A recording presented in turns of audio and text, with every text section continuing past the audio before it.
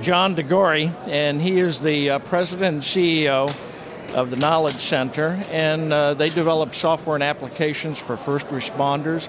But what I'm going to do is I'm going to turn the mic over to John and let him describe their system that I think you'll find very interesting. Oh, thank you very much, and appreciate the opportunity. So we develop emergency management, incident management software. Our products are daily use type tools, and we have a comprehensive solution that allows you to not only manage the incidents and planned events, but we also allow you to manage your critical infrastructure, resources, and we have a communication capability that we have built into the product. At the highest level, I always like to describe our products as a collaboration tool, a management tool, and a communications tool. So we're providing real-time situational awareness to the theater of operations that we're working in, so that any person that's participating based on their privileges, whether it be jurisdiction or functionality, has the opportunity to manage in their particular role. Our EMA, or emergency management products, are all based on the ICS protocol. Our hospital and healthcare products are based on the HICS protocol. Healthcare Incident Command. You can see we're all web-based, very easy to use. Our products are accessible on all the mobile devices, and here we're looking at a status board, and what this is telling me is any open incidents that happen to be going on in the particular deployment that we're looking at.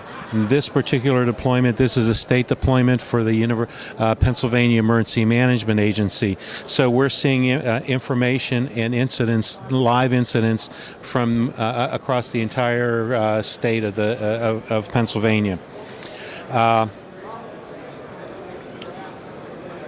Part of our deployment, we integrate an Esri map solution. We believe that the geospatial part of our product is equally as important as the tabular and data part of it. But so we have your typical Esri map for those of you who are familiar with that. We utilize all of their standard tools for building layers, serving up layers from other deployments from within. What we're looking at here is the Texaco stars, as we call them. Those are all open incidents from in the map. With the tools up here, I can also bring in other layers, such as showing resources that might be located around any of the particular incidents that are going on. We can bring in plume modeling for hazmat spills and things like that. So it's fully functional and fully integrated, and you can drill down from the map to see what's going on in a particular incident. So here we're seeing missing person search. This is actually going on, and it's kind of in the eastern part of the state. Now, if I want to drill down and see more information about that, I would just click on that particular incident, and then you get back into the other part of our program where you get a second set of toolbars, and these are tools that allow you to actually manage the incident. I can do this, like I said, from any mobile device as well, because it's all web-based. Here we're seeing information that describes the incident. As I go across the top, we have planning tools. We have all the ICS forms built in so that they self-generate. One of the key features that gets used very heavily in our products is the logging capability. And what that does is that allows you to track everything that happens in an incident. So, as you see here, we can enter manual logs. Anytime you do anything in the system, it also tracks it. It automatically generates. We have an integration strategy where we integrate into other products as well, such as in a 911 center, the CAD systems, mass notification systems, camera systems for Department of Transportation, or a facility or what have you. So we bring in a lot of information into Knowledge Center to allow you to have kind of a virtual EOC on your desktop. A lot of our user base they're very mobile, so this gives you the ability to have all that information at your fingertips to be making decisions and what have you. One of the other things that we're doing is our next generation product is what we're calling a KC Plus. And we have partnered with General Dynamics to bring in some of their visualization technology and analytics technology. Here's an example of what the visualization can look like. This is a training system, so the information that you're seeing is just information for demoing purposes. But what this does is it gives you what we call an executive dashboard, so that when you walk into the EOC, if you look at these separate topics, and we call them cards, and we've come up with a color scheme with working with our customer base. One thing I'd like to add is that our customer base drives a lot of the future development, resources, enhancements to our products, so we're very in tune with our customer. But here we came up with a color scheme that if it's green, everything is okay.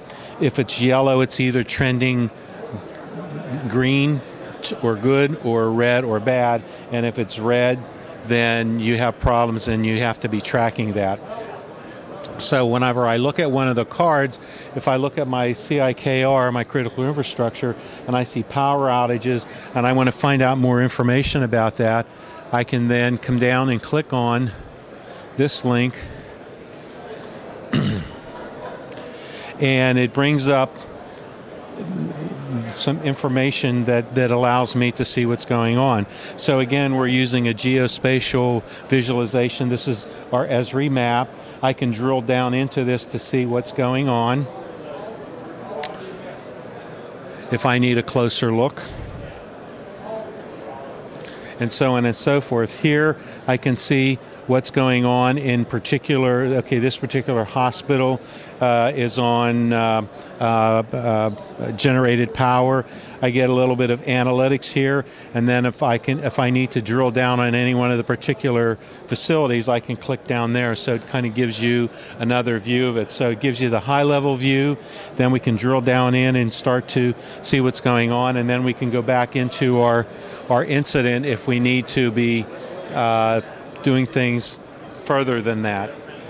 In addition to that, we have the ability to totally manage all of your resources, from resource requests even into mission tasking and tracking. Obviously, the difference is a resource is I need a generator, and I find out who has one within the system. We send out a resource request, and then we either get a response back that, hey, I got a generator that I can share with you. It all gets tracked in our system.